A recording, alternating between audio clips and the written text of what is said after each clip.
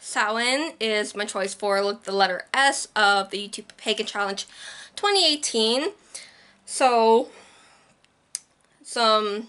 these are a few things that are associated with the Sabbath. So some herbs are apple, milk thistle, mint, nutmeg, nuts, sage, rosemary, melon seeds. Some incense are apple, nutmeg, sage, and mint. Those are the only incense actually I found for Samhain with the information that I have.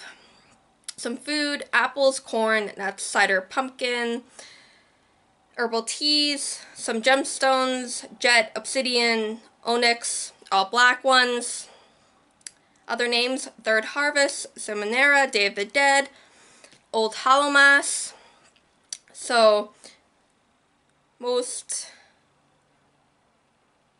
it's most recognized as the Witch's New Year, and veil between the life and the dead are the thinnest, and where the cults come into this is where they communicate with the spirits of the dead to bring warding and guidance and stuff. And so the jack-o'-lantern a tradition started in the UK and was traditionally carved from turnips and carved on All Hallows Eve and often on the doorstep to ward off evil spirits. And scarecrows weren't originally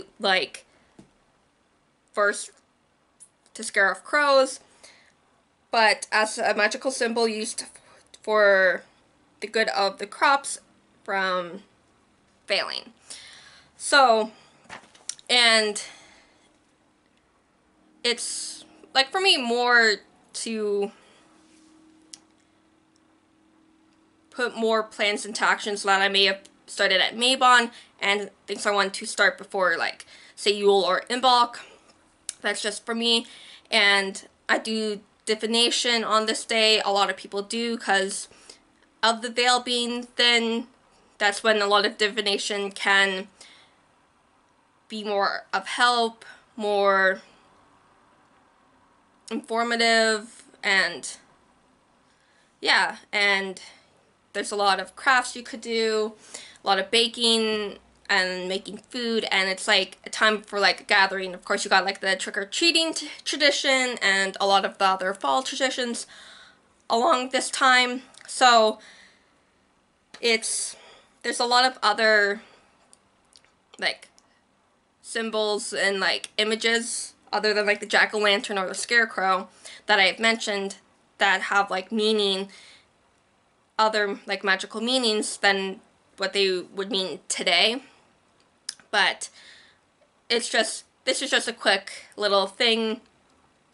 All of my YouTube Pagan Challenge videos are a little quick intro informative bits, so I could likely go more in depth if people would want.